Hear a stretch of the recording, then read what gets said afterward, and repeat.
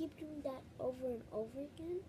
And actually, you, so I did, I like did a lot without you watching me because I didn't want you to see me do like a whole thing and have a video free because so and also if I messed it up I didn't want you to see me mess it up because like that would just like be it. So I'm just doing my last 2 stitches and so just so once you do that, I'm gonna teach you how to hook. You might notice that it's actually harder on the loom for you because your this rubber band that's supposed to be on the loom keeps coming off. So then you just hold the. Then since you did a little of your stitches, you just leave it alone. So now since I'm done, I'm gonna show you.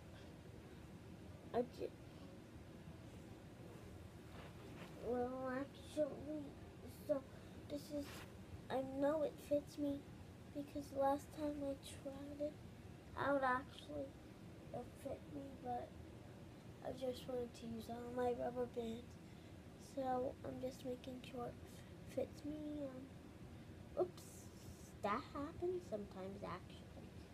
When you try to fit it, that actually happens sometimes. And yes, you could just redo it. There's nothing to get upset about. It's like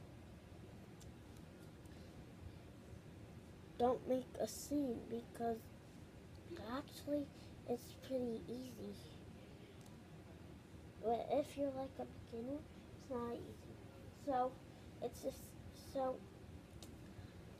you probably know how to do it. This rubber band hook is the same as a C hook. You just push one, push these 2 rubber bands in this side, and then these 2 rubber bands in that side, and then this one rubber band into this side. But and then oops, that was an accident. That might happen. But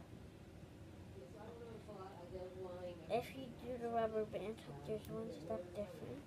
You have to close it like this, and then so none of the rubber bands come off, and then you put it on. But this hook is different because it looks different. So you put one at the sides and one side of the hook, and then the other side into the other side. Well, that was it for today.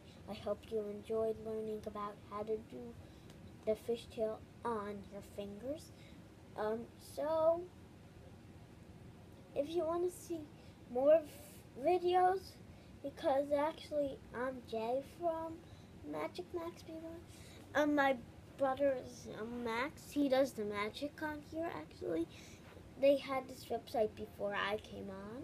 So just thank you for watching Magic Max B1. I hope you watch more Magic Max B1 videos. I'm back.